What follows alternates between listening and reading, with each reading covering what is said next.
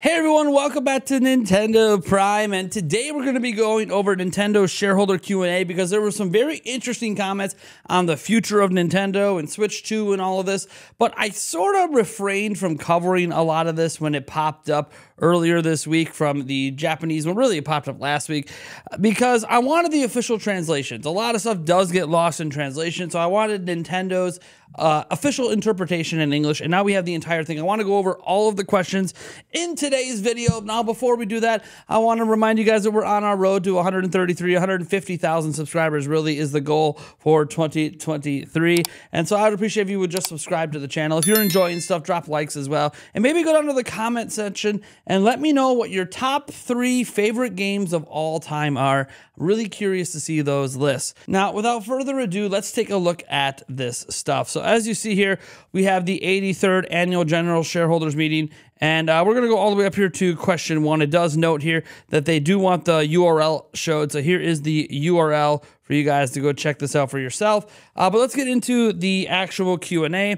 So question 1, it says, it's convenient that games became unusable when you transitioned from one game system to the next, like from Wii U to Nintendo Switch. I'd like to know your thoughts about making digital games purchased for Nintendo Switch available on the next generation game console. So here is where we actually get to find out, like, hey, are we talking about backwards compatibility? What's going on? Shintaro Furukawa, representative director and president, said, Nintendo always looks at future hardware specifications from various angles, but I would like to refrain from making any specific comments about future hardware at this time. Nintendo's Switch software is marketed in various forms. In addition to the physical software sold on game cards in stores, we sell digital software, including downloadable versions of packaged software and download-only software. In the case of Nintendo Switch, many consumers play downloadable software and download-only software, and the proportion of digital sales is higher compared to previous generations of game systems.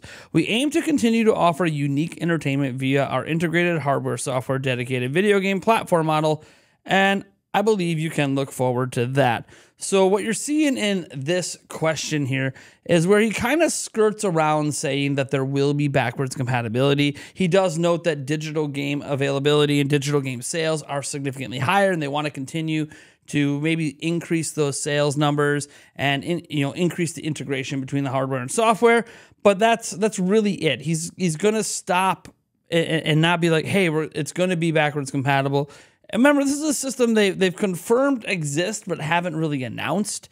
So, I'm not really surprised he's not willing to go into the nitty-gritty details at this time. The next question here says, the campaign celebrating the 40th anniversary of the family computer system, Famicom, was announced during the Nintendo Direct on 6/21/2023. The game system was released as the Nintendo Entertainment System in markets outside Japan. My father played Famicom, and I played Nintendo Switch. Nintendo is beloved by people across generations and borders, but I'd like to hear your thoughts on this strength. So Furukawa says, this year will mark the 40th anniversary of the launch of the Famicom in Japan. Looking back, I was in the 6th grade when the Famicom was released. Over the years, parents and grandparents have played games on Nintendo video game platforms with their children and grandchildren. And that kind of fun, shared across multiple generations, can be seen all around the world. We recognize that this has become a major strength for Nintendo over the many years of our dedicated video game platform business. The value of the Nintendo brand today stems from so many people playing our games for so long, and their nurturing of the many Nintendo characters and other Nintendo IP. We strive to ensure that people worldwide will enjoy our game platforms for years to come by providing unique offerings. So this is just getting into the whole culture of Nintendo and Nintendo gamers and fans, how, hey, we're really ingrained in this world because Nintendo's been doing it for so long that there's many generations of people who have enjoyed Nintendo, and that's obviously helped create sustainability over time. All right, this next question you'll see actually deals with the Wii U a bit. The Wii U was launched around 6 years after the Wii. Crazy, right? And the Super Famicom was launched around 7 years after the Famicom. Nintendo Switch has entered its 7th year, and I gather it has come to its final phase. So can you tell us about the specific measures for transitioning to the next generation game system? As I said, there's a lot of questions in here about this next system? And this is a rather lengthy answer, so let's see what Furukawa had to say. Nintendo Switch cumulative sales have exceeded 120 million units. In the history of our dedicated video game platform business, there has never before been a time when we forecast annual hardware sales of 15 million units and software sales of 180 million units in the 7th year of a platform. For Nintendo Switch, that year ends in March of 2024. We believe that we have entered uncharted territory. It will not be easy for hardware sales to continue at the same pace going forward, as seen in the past few years, but we can take advantage of the large install base to create business opportunities for software. Among Nintendo Switch titles, there are some for which sales exceed 10 million units in just the first 3 days. Examples include last year's Pokemon Scarlet and Pokemon Violet, and this year's The Legend of Zelda Tears of the Kingdom. For our past platforms, there's no examples of titles selling at such a pace. That's right, those are the 2 fastest selling games in Nintendo history. By continuing to release new titles and also providing new add-on content for existing titles, we hope people will keep playing Switch for a long time. Now let's get to where he actually addresses the question. Regarding the transition to the next generation platform, again, he's using the word next generation. I'm pointing out, people were like doubting this whole next generation Switch mentioned in the FTC case. Did Nintendo really say next gen? They're saying next generation. So they are inferring that this next system is going to be a generational leap. I just want to clarify. There's been some conversation on that. In the past, hardware was the only way for us to connect with our consumers. And so with each new platform, we needed to rebuild our relationships. This is key. But in the case of Nintendo Switch, we can directly connect with a wide range of consumers via Nintendo accounts. More than 290 million Nintendo accounts have been created by people around the world, not only via our dedicated video game platform, but also via mobile apps. Regarding the move from Nintendo Switch to the next generation platform, we will make good use of the Nintendo account to make this transition smooth for our consumers. So this is one where he's reaffirming something they announced in a slide in 2021, where they said Nintendo accounts will be moving forward to the next Nintendo platform, releasing in 20XX, right? They weren't going to give us any dates there or even hint at what that platform was. But 2021 was the first time Nintendo publicly acknowledged they are working on their next system. And again, this is just reaffirmation Nintendo accounts will be moving forward. But there were some interesting words in here. Like I said, the next generation. Hey, this is a next generation device. It's not a Switch Pro. It's not just a simple, we're making the same family of systems. Yes, they might still call it a Switch, just like a PlayStation's a PlayStation and an Xbox is an Xbox, but that doesn't mean it's not a next generation device. So they are working on a next generation device. Nintendo accounts will be forward compatible, and they're hoping to make the transition smooth. This is where you might get into assuming there could be some backwards compatibility and stuff like that. Again, they already had a question on that they didn't really address. So don't think we're necessarily going to have backwards compatibility, but if they want to make the transition smooth, it's not just about keeping the account system. You got to, actually transition the user base, which you can only really do if that user base doesn't have to give up all the games they already own. But hopefully Nintendo's figured that out. Next question. This May, technical difficulties affected an official game tournament for Pokemon Scarlet and Pokemon Violet, hosted by the Pokemon Company. Based on that experience, I'd like to hear about your initiatives for esports going forward. I really, really wish this would have been phrased to based on that experience and the promised update to Pokemon Scarlet and Violet. What are you doing to address? Anyways, they're not getting into the Pokemon Scarlet and Violet performance issues. Furukawa. We are aware of technical issues you pointed out. The management of the Pokemon brand, including general Pokemon events, is handled by our affiliate, the Pokemon Company, and we hope to continue working together with them to expand the world of Pokemon. Basically, hey, the issues with Pokemon are on the Pokemon Company. We're not going to talk about that. But we can tell you about our esports initiatives. Game tournaments, and we do not use the term esports for our game events. That was clarified. They don't like the term esports, probably because that involves cash prizes, and Nintendo wants nothing to do with that. Points out that they are an appealing way to enjoy games, where many people could share the fun and excitement of the game together at the same time and build enthusiasm. Nintendo itself has hosted a variety of other tournaments, such as Splatoon. Koshien is always a way for people to continue playing a game and to generate interest among people who do not yet own the game. For this reason, we place great importance on having a wide range of people participate in our game tournaments, regardless of age or gaming experience. experience. Last year, we held a variety of game tournaments at Nintendo Live 2022 in Japan. This year, we're holding events for the first time in the U.S. at Nintendo Live 2023 Seattle, and it too will include game tournaments. Again, they're really avoiding the whole what people really want to know. Like, don't avoid the term esports. Just actually, Nintendo will likely never be all in on offering $1 million cash prizes in an official esport capacity. They've partnered with Panda for Smash stuff, and then that stuff's not really going well. Nintendo really wants to avoid getting into esports in a more official capacity. But yeah, they do host tournaments that you get some bragging rights and some cool merch, I guess. It's weird. Question 5. Nintendo is a company with its roots in the manufacture and sale of Hanafuda. I don't know. I've never been able to pronounce it. It's playing cards and other playing cards. But in the field of trading card games, nothing new has been released since the Fire Emblem Zero Cipher, for which support ended in 2022. What are your plans for card games going forward? Very interesting. I'm assuming this must be an older shareholder that remembers when Nintendo was very prominent in this field. They haven't been prominent in it for a great number of years. He says, I cannot say anything specific about card games at the moment. If you consider Amiibo, it was originally a figurine product where you tap the figure to the gaming system for all sorts of connected gameplay, which is funny because that's still, you still can do that. But anyways, but it has since expanded to also include a card type product with the Animal Crossing Amiibo cards. Yeah. Those aren't playing cards, Nintendo. Those are just replacement for Amiibo. Anyways, we are a company that provides entertainment. So if we come up with an idea that we think consumers will find interesting, we are ready to actively take up the challenge, even in fields outside of dedicated video game platform business. Yeah. I mean, it's a non-answer. They really don't care that much about playing cards anymore. Question 6. Sales of Fire Emblem Engage, which was released on January 20th, seem to be lower compared to Fire Emblem Three Houses, especially outside Japan. For that previous installment, it felt like the excitement was maintained by the release of Fire Emblem Zero and related events, but those kind of measures were lacking for Fire Emblem Engage, so why don't you consider more proactive measures?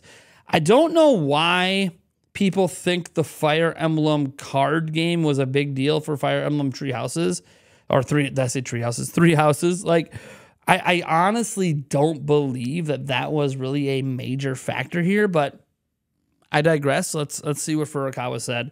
In order for consumers to keep their emotional attachment to game characters and IP, it is important that we not only provide new in-game offerings, but also appeal to those consumers in areas outside the game. And what I am saying here is not limited to any individual title. For instance, selling character merchandise at directly owned and operated official stores, and working with our partner companies to sell licensed merchandise to provide opportunities for people to come in contact with Nintendo characters and Nintendo game worlds.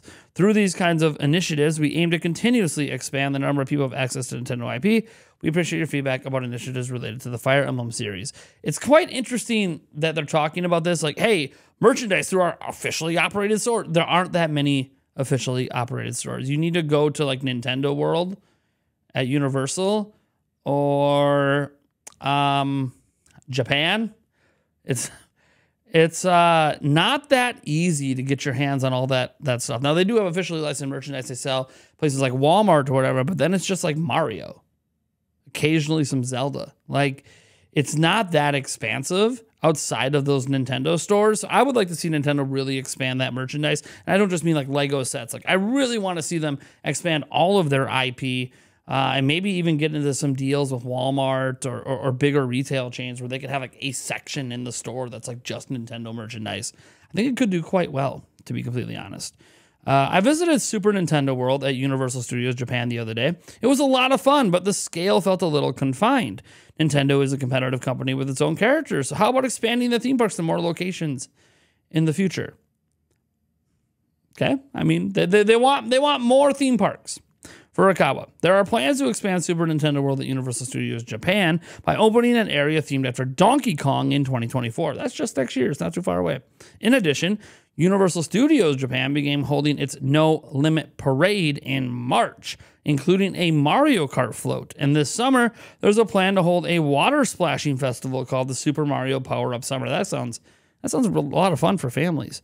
Following Super Nintendo World in Osaka, a Super Nintendo World area opened this year in the U.S. and Hollywood. Super Nintendo World's also planning to open in the U.S. city of Orlando and in Singapore, which we hope will provide a chance for more people around the world to come in contact with our characters. They're partnered with Universal, so anywhere that there's a Universal park, that is where a Nintendo World's going to open. Like, it's pretty obvious those are where things are going to be limited to, but they're going to keep expanding. Like, I understand that it seems confined, and it does. I've seen footage. It does seem a bit confined, but that's because it's not fully realized. The full vision of Super Nintendo World is going to include Donkey Kong and Zelda and a whole bunch of stuff. Like a decade from now, Super Nintendo World is going to look vastly different than it does today with just that initial opening Mario World. So have some patience. I think Super Nintendo World is going to be pretty incredible.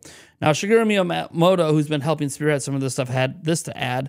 Nintendo's appeal is in its ability to provide spaces where the whole family can have fun. The fact that Nintendo characters and games are enjoyed across 3 generations by people all over the world is our strength, and it's something really special. I sense that our initiatives with mobile applications and movie production have increased the number of people worldwide who are interested or aware of our IP. With the Super Mario Bros. Movie, we've heard many people say they went with their families to the theater and had fun watching the movie together. Regarding the theme park business, we would like to continue to work closely with Universal Destinations and Experiences. Stay tuned for announcements from them. So look towards Universal, basically, for those announcements. We intend to work on multiple visual content projects through these kind of efforts. We hope to make our IP known to people of all generations around the world, create a brand that families can enjoy and a peace of mind. Thank you for your continued support going forward. He's probably referencing some movies in there as well, but that was pretty much the extent of the Universal talks. Now, question 8. This is regarding the Inkling Boy. This was actually a much longer thing. This is where, if you heard the story that we ran and others ran with, a person at the meeting just ranting and raving about the lack of Inkling Boy options and being extremely rude to Furukawa and interrupting Furukawa. This is it. This is not the entirety of what was said. This is just what Nintendo is willing to officially include to not make it look like their shareholder meeting was as off the rails as it actually was. But here's what Nintendo was willing to put into their official report. This is regarding the Inkling Boy character who appeared in the Splatoon series, Splatoon 3. The latest title in the series allows players to select their character's appearance. However, I think designs resembling Inkling Boy were not featured as much as they should have been. Inkling Boy in the Splatoon series has many fans, so I would like this character to be featured more often. They rephrased everything he said in a much more respectful way. This was literally a multi-minute rant where Furukawa tried to interrupt, and then he said no. He shut Furukawa down and kept. It was a very heated moment, but Nintendo wasn't going to represent that heated moment. In fact, many are surprised they even included it in the official doc release. But anyways, Furukawa said the specifications of the game are determined based on a comprehensive consideration of various factors. So while we can't satisfy every request, your opinions are valued. Which again isn't exactly what he said, but it's what Nintendo wants it to be phrased as. So we're going to leave it at that. Question 9, are you thinking about providing a service for playing 3DS software on Nintendo Switch in the future, similar to the Nintendo 64 and Nintendo Switch Online? Again, very pointed question. I like it. Furukawa. Nintendo Switch Online members can play collections of Famicom, Super Famicom, Game Boy, etc. on Switch. People with Online Plus expansion pack can also obviously get N64 or Game Boy Advance titles. For some reason, Sega Genesis isn't brought up. Is Sega not available in Japan? Is it North America only? Anyways, I don't know. I live in North America, so regardless, titles released for other platforms. I appreciate your question, but currently have no specifics to share. So basically, hey, you know what? We hear you. We have nothing to share at this time. I don't think 3DS is going to be coming to Switch. Got to remember, 3DS isn't that old. That's something that maybe would be considered on the next generation platform. I think a more pertinent question would have been, could Nintendo DS software come over to Switch? That would have been probably a more pertinent one. But anyways, we're obviously going to get DS long before we get 3DS. But Switch might be done adding new platforms. It might be something that we need to wait another generation to get more. Anyways, question 10. Nintendo enacted a 10-for-1 stock split last year, but 100 shares still cost over 600,000 yen. I feel that a further 2-for-1 or 3-for-1 stock split would make it easier for younger people to purchase your stock. If they become shareholders of Nintendo, I assume they would support Nintendo by purchasing games and merchandise. Please tell us about your stance on stock splits. This is a weird question to me. I don't think splitting the stock, making it easier for younger people to afford the stock, is going to increase purchasing games and merchandise. I don't see that correlation. Look, I would love to own some Nintendo stock, and I could. Like, it's not like it's that expensive. You don't need thousands of dollars to buy Nintendo stock, right? Have a couple $100, get some Nintendo stock. But I don't think owning Nintendo stock would encourage me to spend more money on Nintendo. Like, I understand wanting to get some younger investors in, but it really should be you want younger investors in to get newer ideas injected into the company through the shareholders. That's really why you would want younger investors. I don't think that's going to increase sales, but see what Furukawa says. Furukawa, Nintendo is aware that reducing investment unit price by stock splits is one effective way of expanding our investor base and enhancing stock liquidity, and we have been carefully discussing this option. Last year, we enacted a 10-for-1 stock split of our stock when we joined the Prime market as a result of the Tokyo Stock Exchange reorganization. We considered factors such as the direction of the stock market, the Nintendo share price prior to the split, and liquidity. We split the common shares of the ratio 10-for-1 with September 30th, 2022 as the record date and October 1st, 2022 as the effective date. After the stock split, the lower investment unit price resulted in an increase in the number of shareholders. Hence why we've seen fans popping up in the investors' meetings. Anyways, particularly individual investors. And the total number increased from 48,329 at the end of March of last year to 187,023 investors. He's basically saying, we already did it. I mean, have you not seen young fans show up to yell at us in our investors meetings? Like, we just increased our investors by 300%. What more do you want? Right? We've also seen an increase in the stock ownership ratio by individual shareholders and believe this action had a certain degree of influence in expanding our investor base. That's right. There's 187,000 people invested in Nintendo. Now, they're not all major investors, that they could literally just own one stock because they wanted to own part of Nintendo. But yeah, it's crazy. Like, they already did it. Why would they need to do more, right? Question 11. Will it become possible to play software released for Nintendo GameCube or Wii U on Nintendo Switch? So we got the 3DS question. Now we're getting the GameCube and Wii U question. I find this to be very strange. I don't know if this person's very informed. There's a lot of GameCube and Wii U games. Almost all the Wii U exclusives are there, but like 2. What are we missing? Like Star Fox Zero? And then we're missing, what? I guess you can say Paper Mario Color Splash, Xenoblade Chronicles X. Like, I think that's the only 3 games on Wii U exclusive-wise we're missing. And Nintendo GameCube, they've been doing remasters. So, like, there's a number of remasters, and there seems to be more coming. So, very interesting that they're asking this question. But Furukawa, among the titles released for Nintendo GameCube, HD versions of Pikmin 1 and Pikmin 2 digital just became available on Nintendo Switch. We value your request and opinion on this topic. This is Furukawa kind of like internally going, what is he talking? Didn't even address the Wii U because, like, I don't know. Does this investor not know anything about Nintendo? That's sort of what I got out of that question. Like, do you not pay attention to what happened on Switch? Wii U is well supported, and Nintendo GameCube supports just increase and increase. I mean, you could have mentioned Metroid Prime Remaster. Like, anyways. Question 12. Nintendo has held game seminars, see note, in the past and released Game Builder Garage for Nintendo Switch. Please tell us more about these kinds of activities that could spark people's interest in game development. In addition, I'd like to hear about how developers who have joined us here recently first got in the game development. And this is, I like this question because it really introduces how Nintendo did offer a sort of mini game development game on Switch, even though it was through Labo.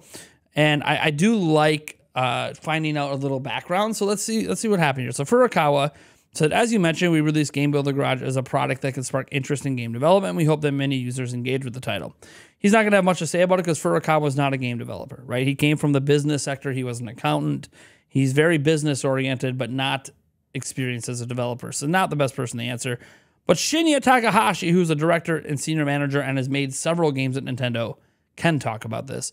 And he said, I have liked drawing since I was a kid, and I've always continued with it. I also like math and science in middle school and high school. I encountered Famicom and 3D CG, a 3D computer graphics, in a university and felt the 3D CG is something that combines drawing with math and science. I thought 3D CG was closely related to game development, so I applied for a job at Nintendo, and that's how I came to be here. My enjoyment of creating things has continued to this day, and I think all of Nintendo's developers share this feeling. Going forward, I want to keep making new things, not limited to just software. Interesting. I don't know what new things he's talking about. Could just be toys, could be theme park designs, movie designs. I don't know, but that's just stuff we've already seen Nintendo do. Question 13. The Wii system is in nursing homes, providing entertainment to the elderly. Yes, it actually still is, believe it or not. I've been to some nursing homes recently. They still have Wiis. I can imagine Nintendo content being used in medical care and rehabilitation. But do you have any plans to implement these kinds of initiatives? Nintendo was kind of big on that back in the Wii days. Furukawa, using a game controller can be a challenge for people who do not normally play games, but titles like Nintendo Switch Sports, which use intuitive controls, are easily playable by a broad range of users. We want to continue creating titles that are easy to pick up, not only for users who normally play games, but also people across a broad range of ages who do not normally have an interest in games. We value your opinion on the use of Nintendo games in the field of medical care and rehabilitation. In other words, they don't have any plans. But you know what? If one of their games takes off and they would like to use it in the medical field, Nintendo's not opposed to it. It's basically what happened with Wii, but it didn't necessarily happen as much with the Nintendo Switch. All right, question 14. I think there's 18 questions. Please tell us Nintendo's business model.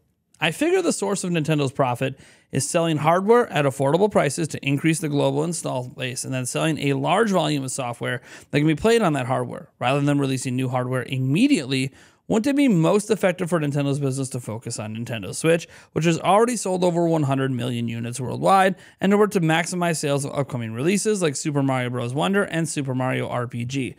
I find this part of the question interesting because that's exactly what Nintendo's doing. But let's go on. By the way, Nintendo's made no indication that hardware is coming soon. So like, it's almost like somebody's reading the rumors out there and then accusing Nintendo of doing what the rumors say, which is interesting. In addition, I assume you will launch the next generation platform at some point. Well, yes. And when you do, I'd like to see you implement robust countermeasures against reselling so the console can reach the audience worldwide who wish to enjoy games. So they're talking about all the scalpers. Like, they want to see Nintendo do something about it.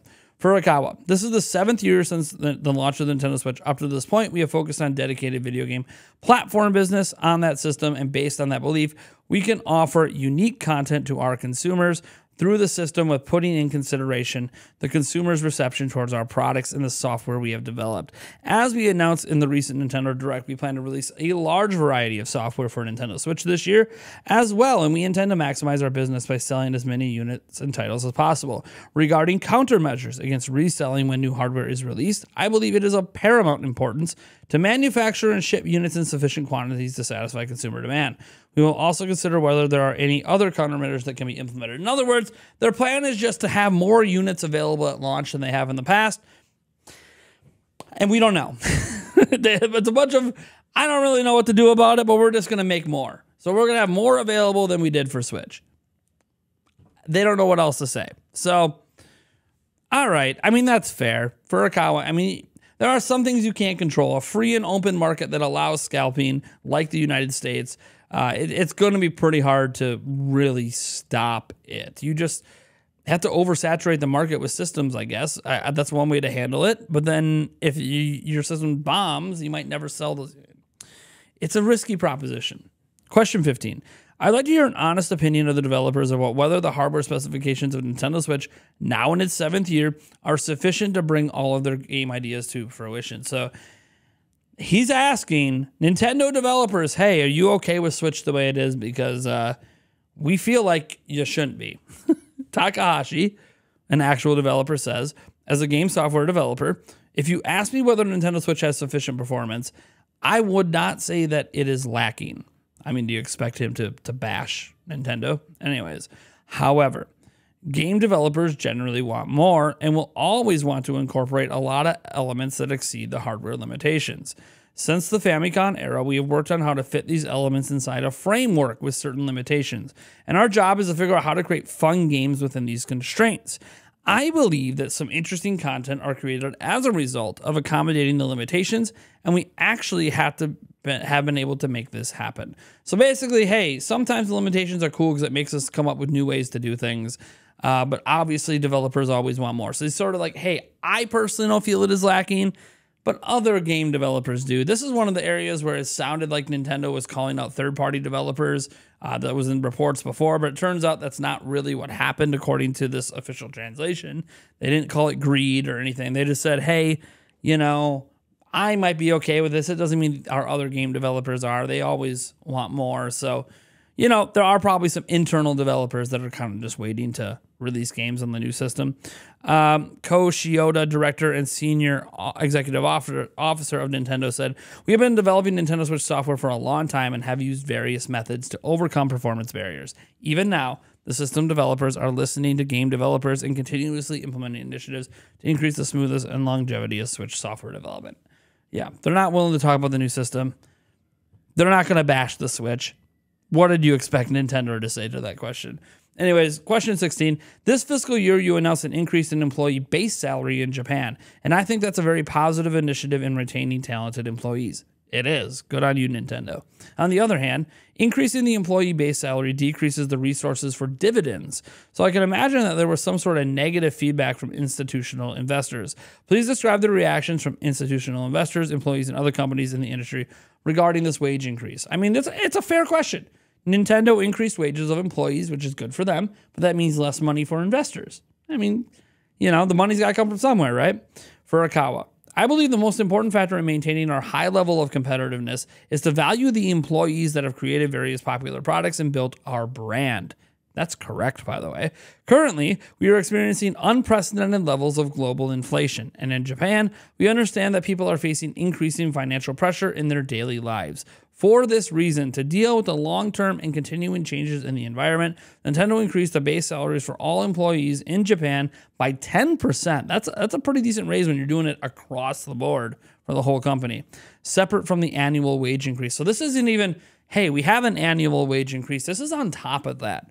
Good on you, Nintendo. In addition, to strengthen our competitiveness in the job market and increase the overall capabilities of the company over the medium and long term, we also increased the starting salary of new graduate hires in Japan by approximately 10%. So they're just offering this across the board, even increasing the salaries of new employers. That's awesome.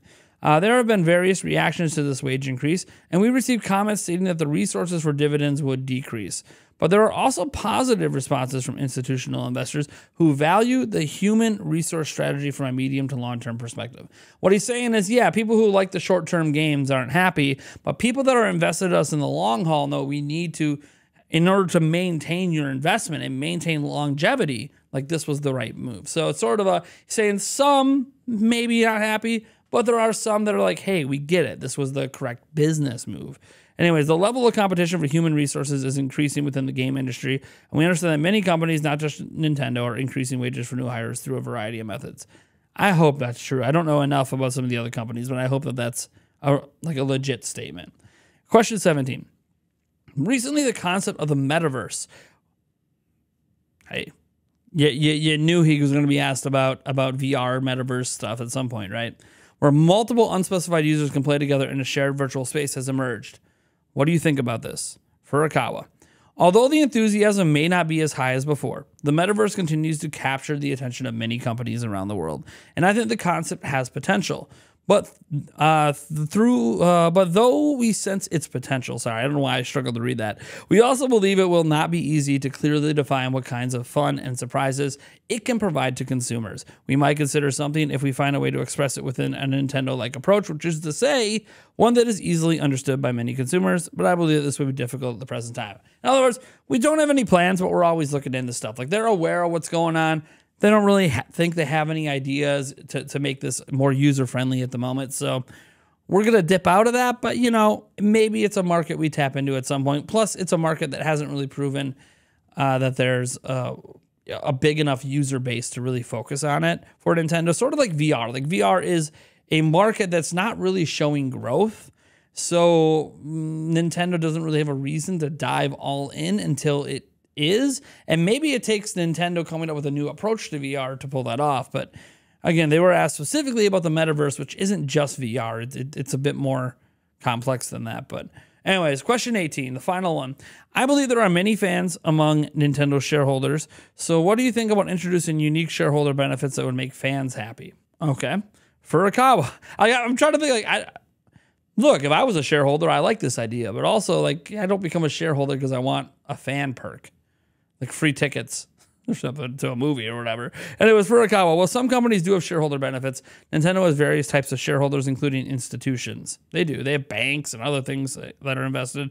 Anyways, we believe that dividends are the most suitable method of fairly distributing returns. Going forward, we'll continue to consider appropriate methods of returning profits to our shareholders. So yeah, I mean, Nintendo's saying, look, we're a business. We're a corporation. We're not a fan club.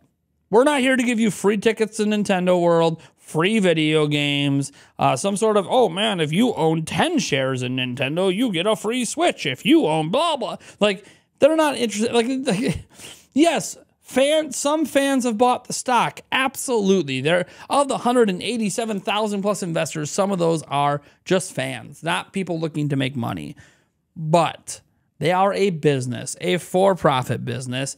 And dividends are how shareholders, especially long-term shareholders, make money. Short-term shareholders are just trying to, like, you buy low, sell high, right? That's how they're trying to make profits. But your institutionalized, long-form shareholders, they're there for the dividends. They bought in at a certain amount, and they hope the dividends will pay off over time.